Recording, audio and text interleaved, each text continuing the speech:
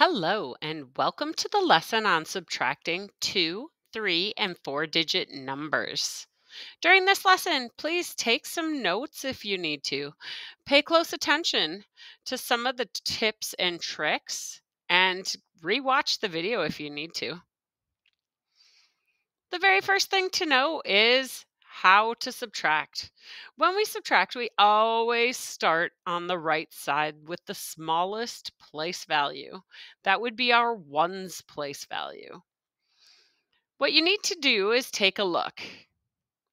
If the top number is bigger or has more than the bottom number, you're good to go. Start subtracting. So in this case, we have more on top, no need to stop. 9 minus 4 gives us the 5. Now we move to the very next place value, which would be the tens place value. We take a look, it says 2 minus 3. Well, 2 is not bigger, so we need to go next door and get 10 more. Remember, each place value is 10 times bigger than the one behind it. So we're going to cross out the 6 and make it a 5. Only move over one next door. Sometimes people get a little tripped up and they want to go all the way to the front number. Remember, only go next door and get that 10 more. So we had a 2 in the tens place value, but we got 10 more, so now it became 12. Now we may subtract. 12 minus 3 gives us 9.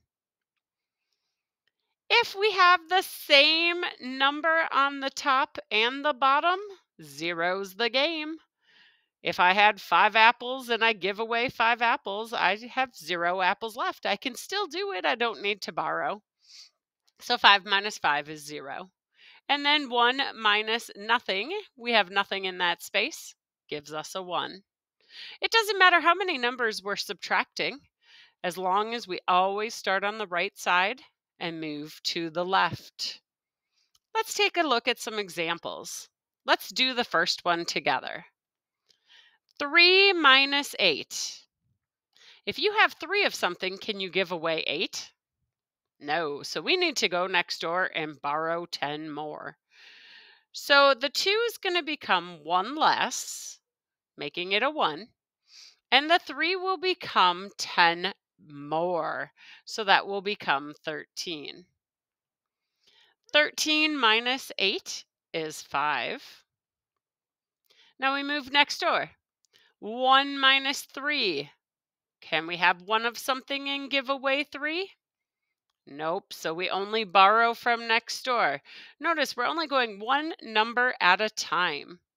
That number will become 1 smaller, making the number next to it 10 bigger.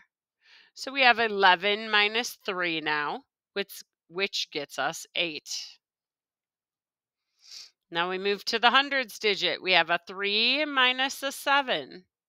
3 smaller than 7, so we need to borrow from next door.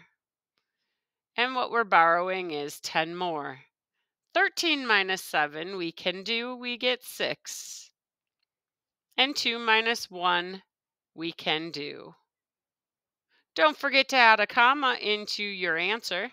It's always ones, tens, hundreds, comma for the thousands place value. Try the next one on your own. Pause the video. Resume to see if you are correct. Welcome back. Hopefully by now you've had a chance to try the next one here. 9 minus 5 we can do. We get 4. 9 minus 3 we can do. Whoop. We get 6. I got to get my pen back.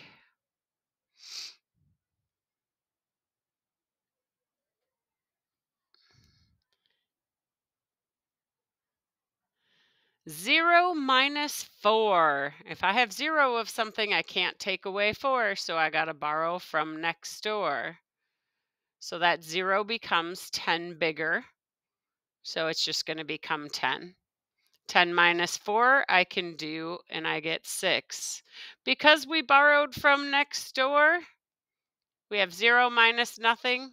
We have nothing. So our answer is 664. If you need to, rewatch the video. Otherwise, good luck. This will go with a few lessons.